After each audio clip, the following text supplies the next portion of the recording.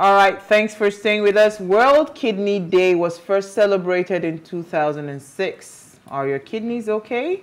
There's great need to educate the world about the importance of kidney health and reduce the impact of kidney disease and other health conditions associated with them. You know, all of these things about kidney failure, kidney this or that. Sometimes it's kind of like scary. These are organs that you don't see every day, but they are working for you. It is when they pack up they now realize. But I think for anything that has to do with internal, the best thing to just do is go on your routine health check. A lot of people don't check their health until maybe it's too late. To feel pain or symptoms. Start to feel pain and all of that. Kidney is one thing that is completely avoidable. Some people can live with just one. I know a woman that donated her kidney to her sister, and you know, I mean, she's still alive till now, even though the sister eventually passed. I mean, so people can actually survive on one kidney. My best friend had kidney stones, so she had to do some surgeries, and it wasn't funny. It wasn't funny. So most of the time, and the issue we normally have here is when you misdiagnose people, you're going through, you know, different symptoms, and nobody's able to tell you what is wrong. So healthcare really needs you understand? A lot of so the most work. important thing is just take note of your body, understand your body very well, so that when little symptoms are showing, you don't have to wait for the kidney to fail. You know, get treatment. Absolutely. Jella, quickly, let me come to you. You want to say something? Yeah, Laguna Hospital is doing a free kidney test tomorrow. Oh, nice. Ikeja, Ikoyi, and VI. I think between 8 a.m. and 10 a.m. Awesome. Please. So yeah, if you're around those areas, you can just Ikeja, the opportunity. Ikoyi and Victoria Island. Okay, Ikeja, Ikoyi, and Victoria Island. So if you're around the area, if you've not checked, you know, your kidney, please go and check. Some death are actually avoidable. So let's just, you know, do the right thing. Diola, let me come to you quickly. Let's just run through our news. What did you find for us in the news?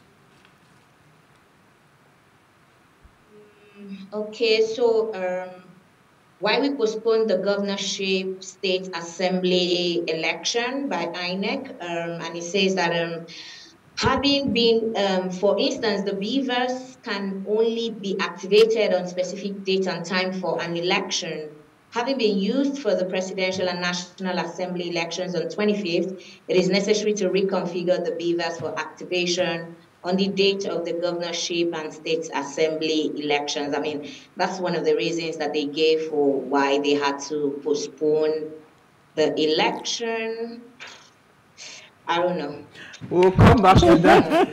That's our story for today, so we'll come back to that. Let me come to you, Jennifer, quickly. Train rammed into government staff bus, injuring many in Lagos. So today, a lot of people sustained injury, and we had some casualties. Some people also died. So basically, the bus driver was trying to pass through the train tracks, and the magnet on the rails got stuck, and so he could not move. And then the train rammed into him.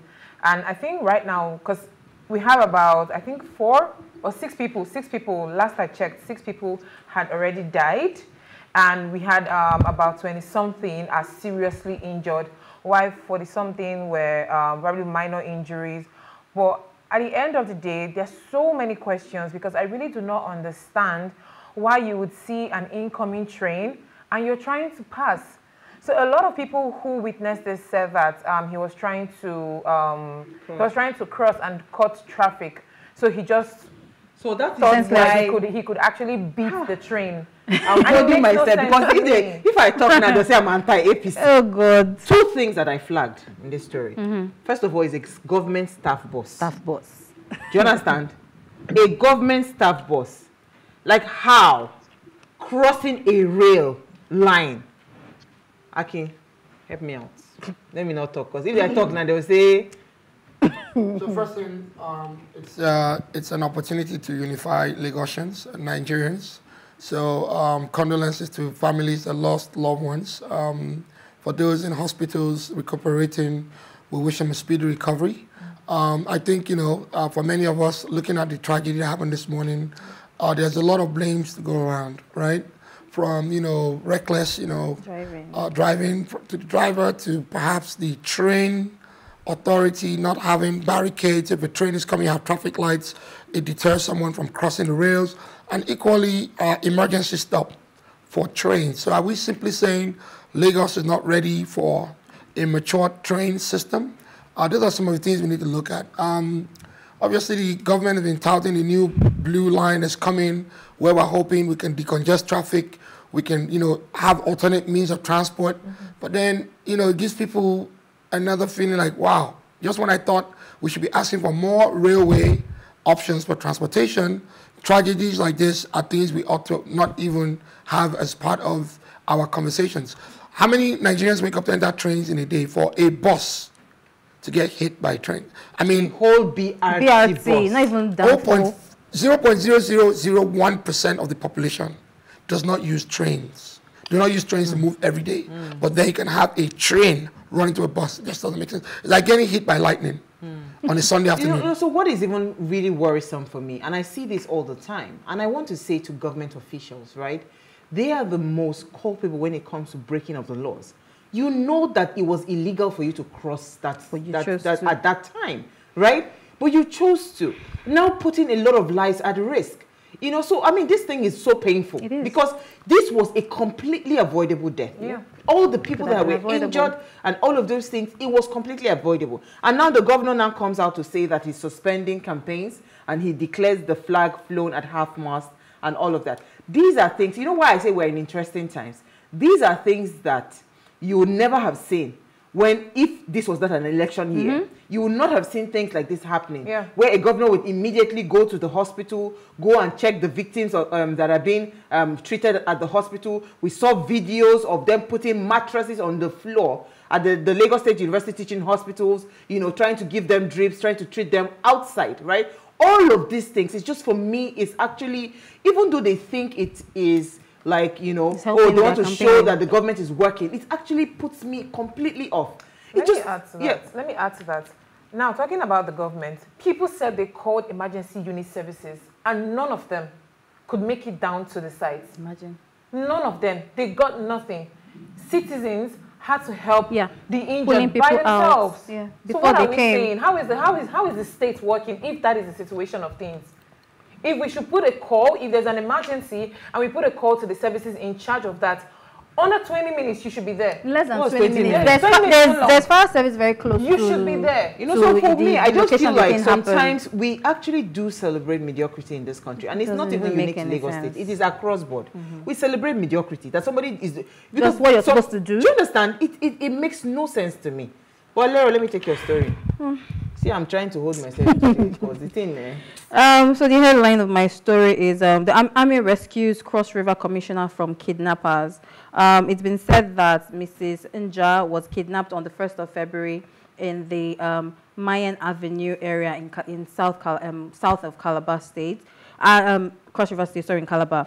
And thankfully, the army has been able to rescue her, and we're very happy that she's actually in safe hands. And we're actually passing a message now to the general public to ensure that, they pay attention to, kidnappers and anything that is happening, and they should just make sure that they're able to pass, the information to authorities to ensure that civilians are actually, safe. So we're actually just glad that, she came out. I'll mention my story, then we'll go on a break, because I want us to really go into the main conversation for today. The Federal High Court, and it's good that we have a Labour Party person here in Abuja, dismissed the suit filed by Labour Party to compel INEC to adapt electronic means of transmitting the 2023 general elections. Now, the commission, according to what the judge had said, I can't pull out his name now. It says that the commission is at liberty to prescribe or choose the manner in which the election results shall be transmitted.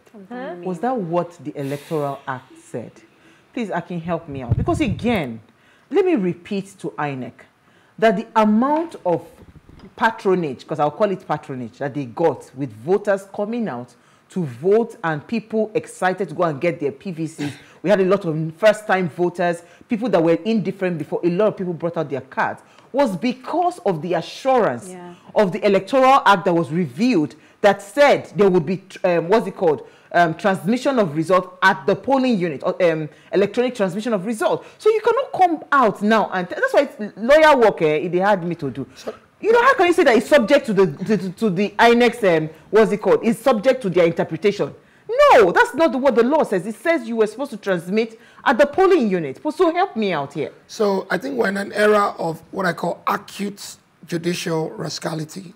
So you have judges who sit down, wake up certain days of the week and interpret the law, to whatever agenda suits them. And I think if you go back to even the Osun elections where we first tested the beavers and, the use of electronic, results, equally the lawsuit that was filed by the, again, incumbent who lost, basically took us 3 steps back with saying the way the beavers, took accredited voters, documenting at the start of elections and the end was enough reason for them to upturn the results. So they're interpreting the law using very silly technical, what I call backdoors with giving any party, again, I'm not going to accuse judges of being corrupt, but it just smells of rotten fish.